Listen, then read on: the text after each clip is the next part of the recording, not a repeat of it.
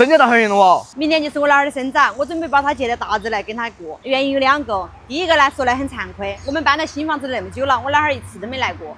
第二呢就是团团的生日和我老二的生日呢，一个今天，一个明天，这次准备让他们一起过。我爸还订了个大包厢，那次加起来一共有20个人，大哥大嫂还有弟弟弟媳还有姐姐他们一家哈，我们一共加起来数了哈有20个人，所以说超小厨那边订了个大包厢，我们现在2个人去把它菜订一下。妈，要订好多个菜才够。看哈噻，多订一点噻，那么多人，人等我们去看下包厢吗？然后我待会儿订个菜啊，可以坐好多个人那个？那个是24个位置。哦，他帮我们简单的布置下呀。你是生日吗？还是啊，生日。要得是晚上吗8月1号晚上。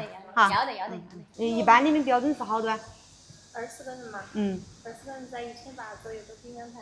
有好多个菜啊？27、8个菜。凉菜、热菜加点心嘛。对。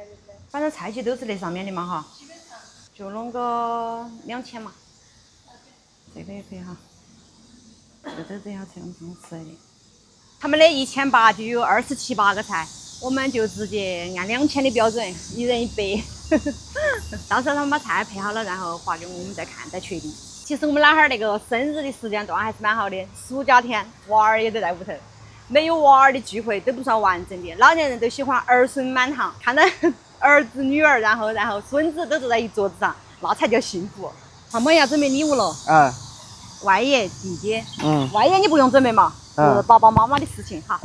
然后因为你的经费有限，你要给弟弟准备噻。人家说的啥子？办事父母恩。一生啥子？兄弟情。